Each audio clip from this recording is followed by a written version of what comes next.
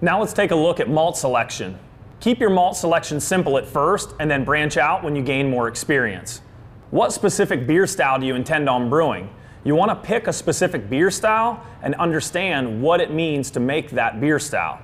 I like to keep my malt selection simple, and I give that guidance as well. Look at the color complexity. What are you trying to achieve within your color complexity of that beer?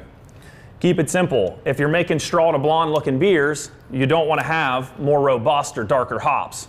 Look at clone recipes and programs like Beersmith to give you jump off points to get your first couple batches underway, and then make those beers your own by changing those batches and changing the ingredients slightly. Work from a strong base malt. If you don't understand what base malt is, do a little bit more homework and look online or look at your local library for books or talk to other brewers within your area to find out what base malt means. The base malt is the backbone of the beer. That's where you're going to get most of your complexity and your available fermentable sugars. After you understand base malt, you want to look at your specialty malts. What makes a specialty malt special? It's the roasting from the maltsters, and then you start integrating in those specialty malts to get your recipes dialed in more specifically. When it comes to all grain brewing, whether you're a seasoned vet and a professional at it, or you're a home brewer who switched over from extract, rely on your homebrew shops again or online resources for proper milling. Your milling properly is very important. Look into sieve testing and understand what sieve testing means. Sieve testing is simply several different gradients of screens in a container that you're putting some of your milled malt in, and you're shaking it back and forth at a given distance for a given time.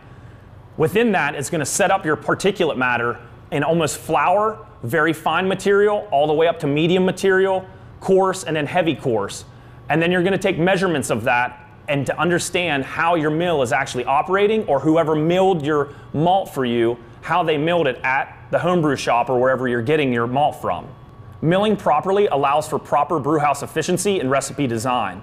What milling properly does, it creates proper enzymatic activity and allows your fermentable sugars to come through.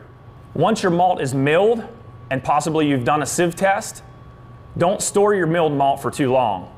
Don't store your milled malt in an area that's too wet or damp, too hot or dry, an area that maybe is susceptible to rodents or mold and mildew.